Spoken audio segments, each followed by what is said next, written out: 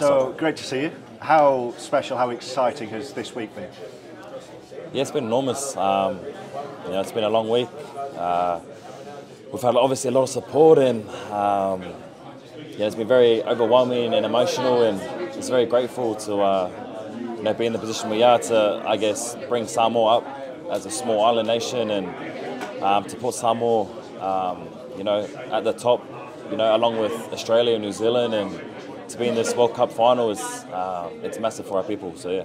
And are you able to think about those things you just mentioned? Because ultimately you've got to concentrate on winning a rugby game, and yep. That's the issue straight ahead of you. But the bigger picture, like you've outlined, is so huge.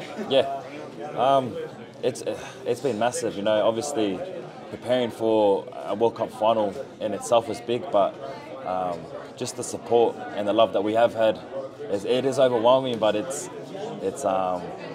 getting us through, and we've got a lot of beaten boys and a lot of injuries, but their passion is they're giving it to us. So it's crazy, man. I can't express how big this is for us. It's been a real journey for you, hasn't it? Since day one. Yep. Incredible journey. Can you believe what you've achieved so far? I actually can't. It's I guess from that first defeat to where we are now, we always knew that, and we believed that we could get here, and to actually be here now, and I guess take a step back and just to see how far we've come. It's crazy. It's everything we talked about, and everything. Players such as Holo and Papali'i and Suli'i, Lua and all that. It's what they all set out to do is bring Samoa up, and we've done that as a collective, and we're here now. So let's roll.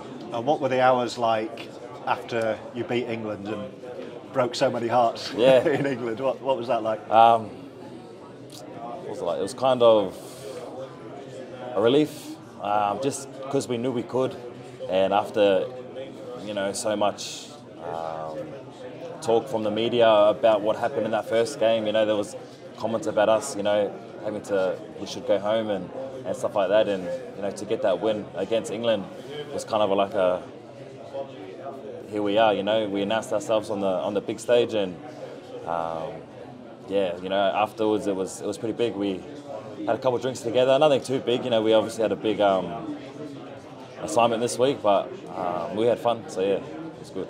So one more. How do you go about beating the best team around? Yeah. It's going to be tough. They're obviously a team of champions, and they're the defending champions for a reason, and they've got the best players in the world, and as I said, it'll be tough, but we're all excited, and I guess we're very passionate, and we just want to go out there, and there's no pressure on us. We want to put our little nation on our back, and give it our all. That's what we will do. And as a final thought, have you allowed yourself to think what it's going to feel like walking out under the lights at such a famous stadium? Yeah, we were at Emirates, last week, and that was massive. And we've heard that, Old Trafford is even bigger. So we've got captains on there tomorrow, so that will help. But yeah, I can't wait. So obviously some of the best soccer players in the world have been on there, and it's crazy to even think that we're going to be running out there, and I just can't wait to get out there. So well, good luck. Thanks, mate. Great to speak to you. Appreciate it.